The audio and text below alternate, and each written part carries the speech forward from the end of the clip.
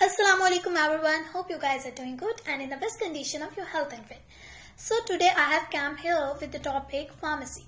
Pharmacy is basically the branch of medical science in which we deals with the study of development, synthesis, manufacturing, procurement and all these stuff related to drugs.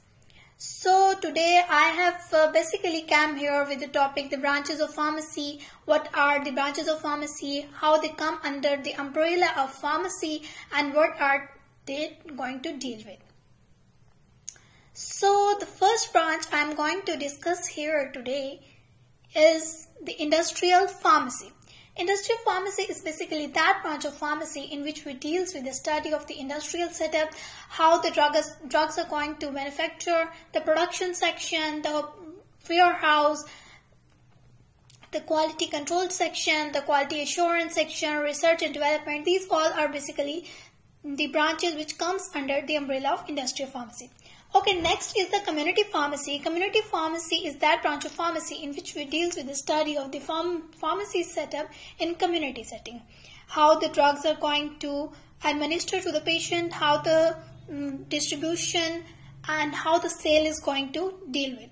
So these branches basically come under the community pharmacy, community settings. It has further two divisions. First is the wholesale pharmacy. Wholesale pharmacy is also known as the distribution setup. From industry, the drugs are going towards the distribution setup from where you can get your medications on a very low rate. And from wholesale pharmacy, the drugs are going to move towards the retail setup, which is also known as the retail pharmacy. In retail pharmacy, you can see in your area there are many retail pharmacies, which is a shop from where the patient can easily get their medications and deal with these specific conditions. Some retail pharmacies also have the compounding section and some don't have. Depends upon their requirements. Okay, next is the hospital pharmacy. Hospital pharmacy is the specified area in the hospital setup from where an indoor patient or outdoor patient can get their medications accordingly. For indoor patients, they get their medications via the wards, and for outdoor there is a specified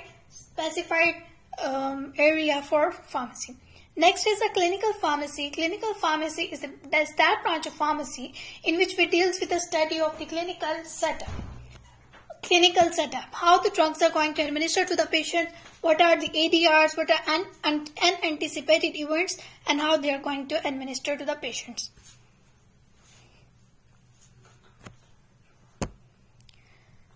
So thank you so much for listening me. Stay tuned.